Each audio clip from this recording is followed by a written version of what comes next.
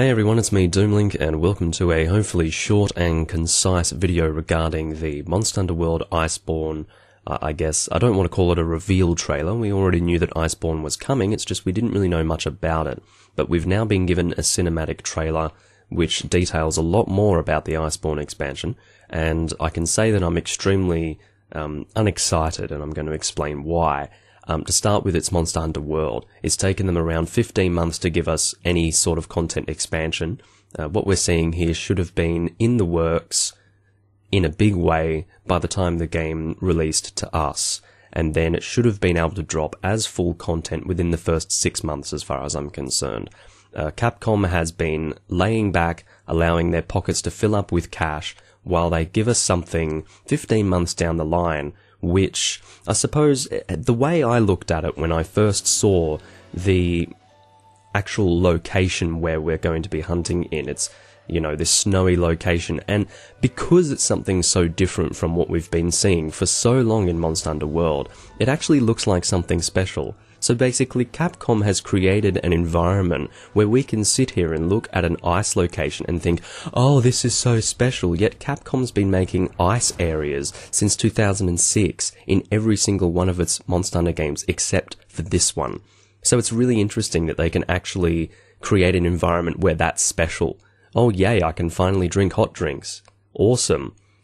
It was a little bit awkward that you had cool drinks but not hot drinks in the game. It's like, oh, it's almost as if there's content missing in this game. Whether or not this was actually intended on their part, obviously milking everyone for their money is a good way to actually make money, but I don't know if that was actually what they were going for. I think when it comes to Monster Hunter World, Capcom were phenomenally incompetent when it came to actually giving us the content for the game. And keep in mind, any of you who are actually, you know, considerable fans of Monster Hunter, I'm not going to sit here and debate about whether or not it's a good Monster Hunter game and whether or not I'm being fair, because that is a really long discussion and I'm not here to convince anyone whether or not it's a good game. I'm just telling you how I feel about it. Oh yeah, and another thing before we start, look at this frickin' promotional image. Don't you think it's really funny? You'll see it in the trailer as well, but they've been really building up the fact that it's cold by having the hunter wear this very wintry sort of attire, something that you would actually want to be wearing if you were knee-deep in snow. But as you can see, the guy on the right side here, who we will be seeing in the trailer, there's a little bit of a stark contrast between him and the girl next to him, don't you think? I mean, we're either going to be dressing for the winter or we're not. Make up your mind, please, Capcom. Now, the first monster that was actually revealed in this trailer, which is something that I can only describe as some sort of cross between a Duramboros and an Antica. Whether you want to call it Great Antica, or the offspring of a Duramboros and an Antica who got a little bit wild one night, that's up to you. But what I can tell you is that it's kind of interesting to fight a Duramboros-esque creature, but my first impressions of seeing a monster with big antlers in an ice area was, oh well, that's original. That was my first impression. Now the next monster that we get to see is a Piscine Wyvern. Now this is extremely interesting because I would say that it takes a lot of balls for Capcom to be so desperate to reuse previous skeletons that they're actually going to bring a Piscine Wyvern into a snow location. We're not talking about Leviathans, they've done that with Agnaktor before by giving him a subspecies. That was kind of cool. But this is not cool. Why is that? It's because we've been spending the last 15 months fighting the worst Piscine Wyvern in the entirety of the Monster Hunter series whenever we want to get a water weapon. Those water weapons, by the way, looking extremely generic and uninteresting when it comes to their design, for the most part. So, it's really great to see another Piscine Wyvern. I'm really excited, guys. Not only is Levazioth kind of bad and uninspired in this game, but he's also got a brother who happens to be the most uninspired monster in the entire series, apart from maybe Cephadrome? And to be honest, when you're comparing one of your Monster Hunter World monsters to Cephadrome, I think something might be wrong with what you're doing here, but anyway, so we've got a Piscine Wyvern, that's great. Capcom really doesn't seem to be too concerned about insulting the intelligence of its player base, so we've basically been given something that we should have had more or less from the beginning, and if not from the beginning, then not 15 months down the line. In other words, an ice location, and as well as that, we've been given pretty much the same monster that we've been fighting for a very long time. I do understand that just because it has the same skeleton, it doesn't necessarily mean that it's going to be the exact same monster, but I think the sheer number of times we've fought Lavazioths and Duratoduses in the time since this game has launched, I think that is enough to make it kind of obvious that we probably don't want to fight any more of the same kind of frickin' monster anymore. That's why I'm A-OK with the Great Antika, as I'm calling him. That's perfectly fine by me. Now the next monster that we are shown is the Naruga-Kuruga, who is given the English name Naga-Kuga, and was given that English name back in Monster Hunter Freedom Unite. It's been more than 10 years since Monster Hunter Freedom Unite came out in Japanese as Monster Hunter Portable 2nd G, and here we are getting Naga-Kuga in Monster Hunter World. I do think that this is a good addition to the game. Naga-Kuga should have appeared before this point, and to be honest, that's pretty much... I'm very boring when it comes to World. Pretty much everything that I say when it comes to World is, oh, well, this should have been in the game a long time ago. So, yeah, sorry to be boring. They should have spent another year working on the game, actually fixed the Leviathan skeleton, and maybe come out with a good game instead of what they came out with. But anyway, so what we do have is a Naga-Kuga in the Ancient Forest location. Now, I'm not going to complain about the fact that he's in the Ancient Forest, even though the Ancient Forest is probably one of my least favourite locations in the entirety of the Monster Hunter series, which is not really a strange thing for me to be saying in the context of Monster Hunter World. There are a lot of things that I absolutely despise about this game, but look, to be honest, asking them to make a map just for Naga-Kuga would be a little bit of a tall order for the Capcom that has been coming out with the world content that we've been seeing thus far, so I'm just going to leave them alone. But I suppose one thing that I can say is that Capcom did a good job not needing to make a new location for Naga-Kuga. I do agree that the Ancient Forest is definitely suitable for Naga-Kuga.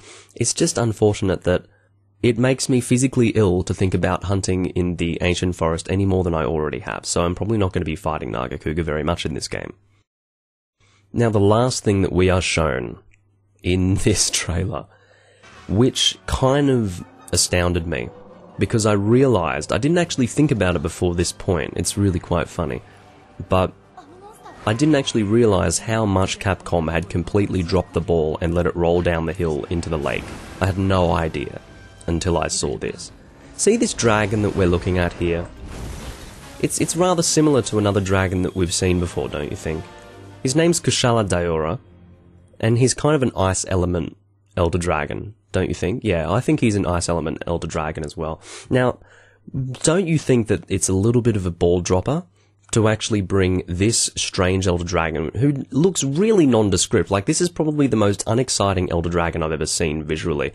Now, this elder dragon, I would assume it is, because generally when it comes to the Monster Hunter cinematics, they show the elder dragon last of all. But this is so unexciting.